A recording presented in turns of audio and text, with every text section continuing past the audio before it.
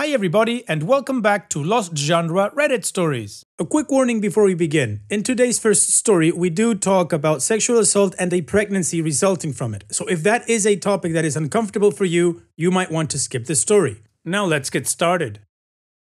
This post is from the subreddit Relationships and it's by user KnockedUp27. I'm 27 female having troubles answering people's questions about my pregnancy. Caused some drama with friends, all 20s. I'm 7 months pregnant with a child I plan on giving to a wonderful couple, close to adoption. I made this choice because the child was the product of non-consensual sex. I didn't press charges because I was a bit of a party girl and didn't think I would be believed. I honestly have no idea who the guy was. I just remember trying to push him off and being too drunk to do so.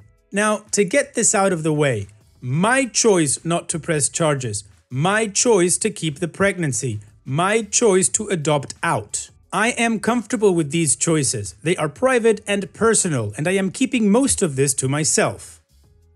My a-hole friends and co-workers have turned it into a game. I was hiding the pregnancy until I started really showing a couple of weeks ago. I get that people are curious about it, it's rather surprising. But I saw a betting pool being passed around the office. They are placing bets on who the father is.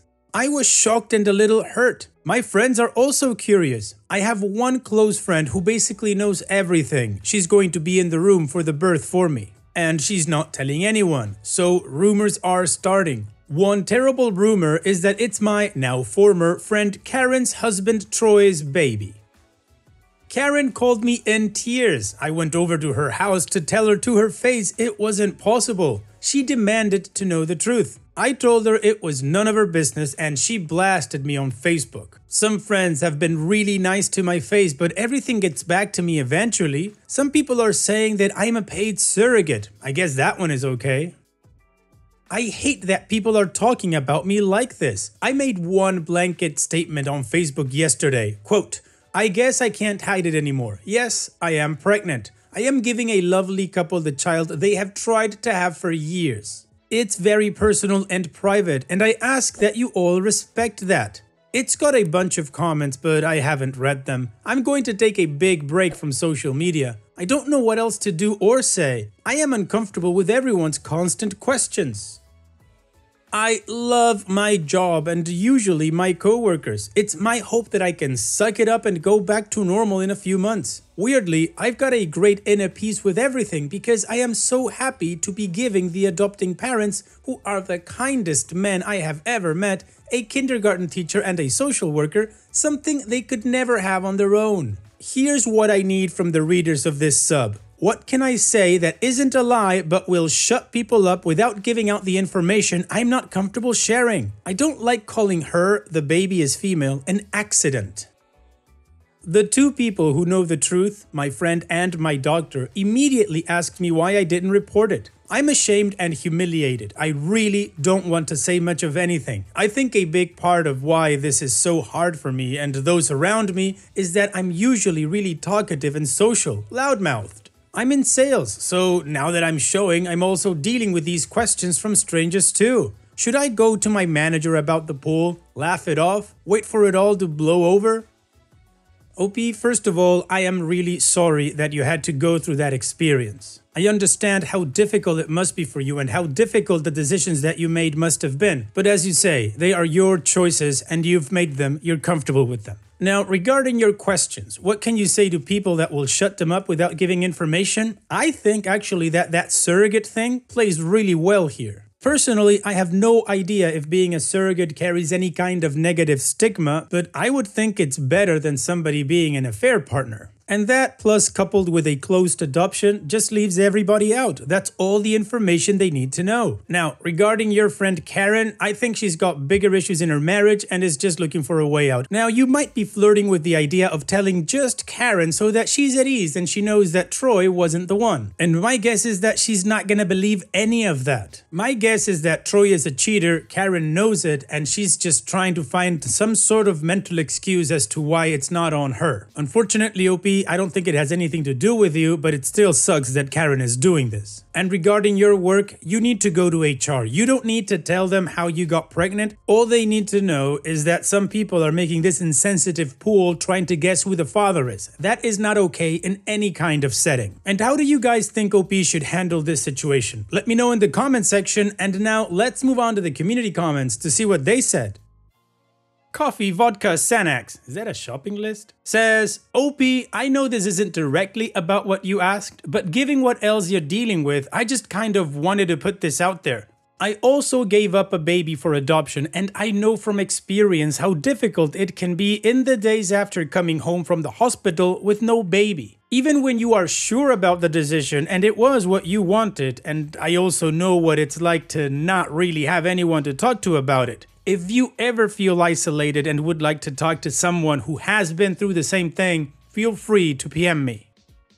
And OP responds, thank you very much, I wrote down your username. My good friend doesn't work right now and has offered to stay with me. I've been saving and she doesn't know yet, but I'm treating us to a nice hotel for 3 nights with an in-room soaking tub and room service. I was thinking we'd both deserve a little pampering after this. Plus, it's an hour away, so we won't run into anyone. Deleted says, your friends and colleagues are a-holes. Tell people simply that you are not sharing details. Keep it simple. Sounds like you do have one decent caring friend. After this was over, I would consider launching a fresh start. Given the circumstances of the pregnancy and how everybody is reacting, at least get some counseling to deal with this and maybe plot out some goals and desires for the kind of life you really want. Sorry you've had such a bad experience. And OP responds, I am thinking about a new start actually. I love my field, building material sales, and I can do it anywhere. I don't have any family and my house would sell for double what I owe. I've been researching towns that I've always liked. My doctor gave me a referral for a therapist, but I wasn't interested. Maybe I should give it a go. Thanks. Yes, OP, give that a go. Illegal Brain says, I know it's a sensitive topic, but why not tell your friends it was from a sexual assault? That would shut them up very quickly. And honestly, they don't sound like good friends. My friends would never do that crap. Maybe the best option is to end some friendships.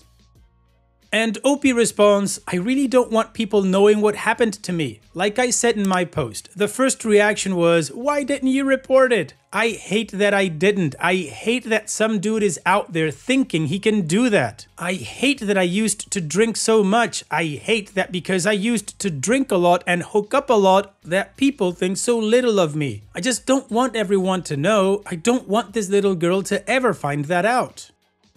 Additional information from OP's comments. I know it's unfair to put this crappy behavior on the whole state, but that being said, I don't fit in here anymore. I want a fresh start, but I don't think I'm up for city living quite yet. I've never lived in a town bigger than 100,000 people and grew up in one with around 400. I want somewhere with snow. I want to learn how to ski and sip cocoa by a real wood fireplace and no tornadoes. Anyway, my friend that knows offered to help me tell some key people what happened. At least to the people I really care about and to Karen. I should have told her. I just couldn't at the time. About the company I work at, well, we're a smallish outfit. We don't have an HR. We have an owner-manager who I really respect and who is kind of like a second father to me. We are 7 guys and me. I've always been one of the guys about this kind of stuff, but I should go to the owner and tell him what's up. I've been avoiding him. I've been avoiding everyone. I don't want to be pitied, but this crap is worse. I'm all over the place. I'm shut in my office with the worst heartburn I have ever felt, trying not to cry. Alright, well, the community gave OP different perspectives and support, and apparently OP is ready to leave everything behind and just move away, but first she'd tell some key people and her boss. So now it's time to move on with the first of 2 updates to see what happened next, but of course before that, here's another one of my playlists for you to enjoy after this video. Now let's move on with that update. Thank you so much for all the support. I'm glad I posted this. So I had a good cry, took an antacid, or 4, and went to the owner, Jim. I told him the truth and I told him that I really didn't want the guys to know and I needed the jokes and talk to stop because it was hurting me. He hugged me and told me he was proud of me, which made me cry again. Effing hormones. He gathered the staff and had a quick, what he calls come to Jesus, meeting. He announced that he would fire anyone who made me uncomfortable about my pregnancy on the spot and that all the money from the pool needed to end up on my desk pronto. He was great. He didn't share any of my personal information, he just protected me and made it quick and easy. After we dispersed, he told me I could have an additional week of paid medical. I already have 2 weeks of sick and vacation I haven't used.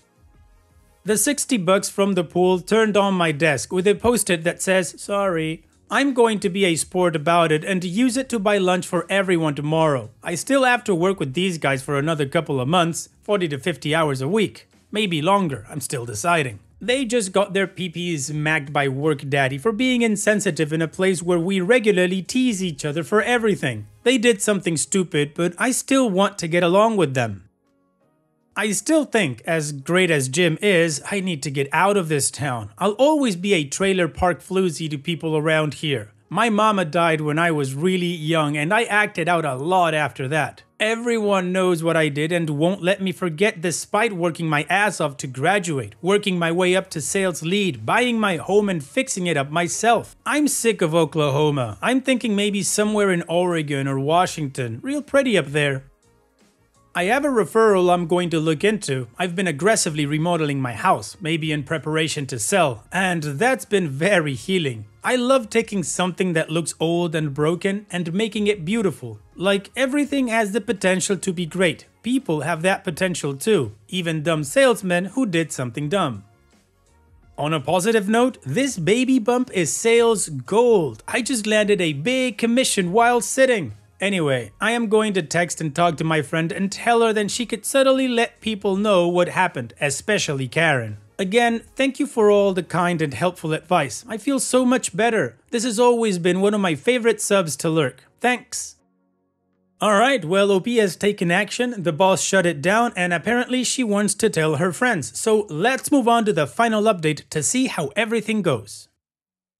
First, I'd like to thank the kind and understanding folk in this sub for your help when I posted a few months ago. I had a few PMs asking for updates and how everything went. It's been a wild ride. I'm posting this from a freezing, but spectacular, beachside hotel on the coast of Oregon. I had a job interview this morning that I feel really great about and 2 more lined up. My house sold fast and I have some money to live on and a fresh start. And do I ever need a fresh start?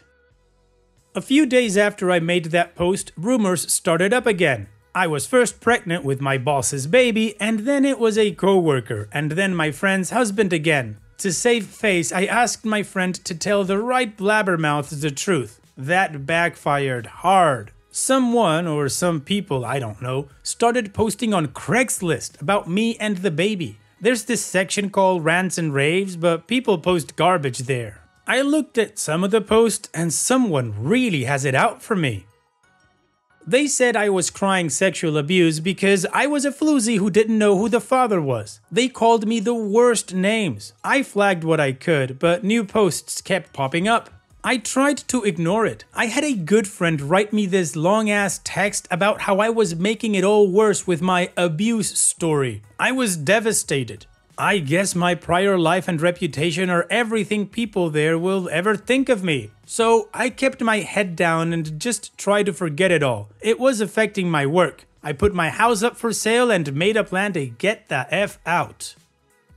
I used to love Facebook. I have cousins and such that I can only really contact through it. But I disabled my account during the Craigslist nonsense and I don't miss it. I got a new phone number too and only gave it to a few people I want to hear from. I was a little worried about having no social media presence and getting a new job, but I'll cross that bridge if it comes up. I have a glowing recommendation from my old job and a proven record of success. That should be enough. So, I was at 38 weeks and had resigned from my position. My wonderful boss told me I can come back, but I don't want to. I was selling most of my belongings and packing what mattered to me. Then there was a knock on my door, really late, later than folks should be knocking. It was a man I kind of know from the bar scene. He was drunk and angry. He told me it was maybe his baby and I had no right to call it abuse. I remember talking to him that night, but I really don't remember it being him. To be fair, I don't remember anything other than pushing him off and wishing I was stronger. I told him to go home and to leave me alone. I'm trying to be brief, but he made the next week hell for me. He was harassing me at my house every day and calling at all hours. He was threatening me and demanding a paternity test. I was terrified that he was going to mess up the adoption. I was growing more and more scared for my safety too. I couldn't sleep or eat. My friend came over and we called the police and told them everything. The officer who came to my house was great. I don't know what they said to him, but it worked and he left me alone. I went into labor the next week. I ended up getting a C-section because the baby had turned and was breech. One of her fathers ended up holding my hand. My friend was there, but only one was allowed in the room. He got to cut the cord. The baby was perfectly healthy and beautiful. She has this thick dark hair and the chubbiest cheeks. Her fathers were instantly and madly in love. They took her home the next day. I had to stay a while because of the surgery. It was the hardest 3 days of my life. The hospital sent a therapist in and she was helpful. When I was released, I spent a few days in a luxury hotel with my dear friend. I never went home and I paid someone to pack my stuff for me. I spent the next 2 months at my grandmother's house in Texas, recovering and thinking and waiting for the cash from the sale of my house. I was terrified I would get a call that the man from the bar had somehow effed up the adoption, but it hadn't come and I grew less worried. I honestly don't care who the father is, I just want the baby to have a good life. I continued to see another therapist and when I felt well enough, I packed my rig and took off. There was a vague plan of heading west and finding it. I went to the Grand Canyon. I saw the Great White Sands. I spent an entire freezing day staring at the ocean in Santa Monica. I did the trip cheaply, mostly sleeping in my car and in cheap hotels. I spent time in every place where I found beauty and I landed here, at the prettiest place I've ever seen. I got a good rate at a motel and got an Oregon driver's license. I thought about changing my name too, but I don't want to change who I am, just the where. Wow, this ended up being a novel. Thanks again. Well, OP, considering everything that you went through and everything everybody else put you through, it sounds like you're at peace and happy where you are. So here's wishing you the best in the future, OP. Thank you so much for sharing and take care. Now, let's finish this video with a mood booster post. This post is from the subreddit Malicious Compliance and it's by user Superb Raccoon. Take my ID and tell me, ask me, what the F are you gonna do about it? Okay. So, when I was a wee superb raccoon but still superb, I was in the Navy. Recently 21. We decided to go to a bar that had a decent local cover band. So we show up and I present my ID. Grant you, clean cut and close shaved, I did not look 21. But my out-of-state ID was no good and all I had was my military ID. The doorman decides he can F with me. This is fake and I'm keeping it. My eyes bugged out. Dude, that is my military ID, give it back. Nope, mine now. $20 or F off. I can't go back on base without it, I said. Then you better cough up $20 or F off. Oh, I see. This is a shakedown. F off, huh? Okay, cue malicious compliance. Buddy who drove and used state ID drove us back. We went into the Officer of the Day's office to report my lost or stolen ID. Officer of the Day is a crusty old bastard, but fair. Actually, a Mustang. He takes orders from the president and God, and we're not sure of the president. He might tell him to F off if it's a stupid idea. He listens, my buddy backs my story, his eyes narrow in an evil, evil way. Chief, can you come up here? I got a present for you. I started to shake a little. Am I headed for a few days in the brig for losing my ID? Frack, there goes any chance of a bump to E4. Seaman Raccoon here says the doorman at Joe's took his ID and wants $20. Pull a driver in one of those jarheads at the gate and go down there and sort it out. The chief looks at me like fresh meat. Come on, you two, we're going for a ride. So we all pile in the van with a couple of Marines in battle dress uniforms and sidearms. It is quiet on the way there. Chief doesn't look too happy. Can't believe I gotta deal with this crap. Well, at least I don't have to sit at the desk all night.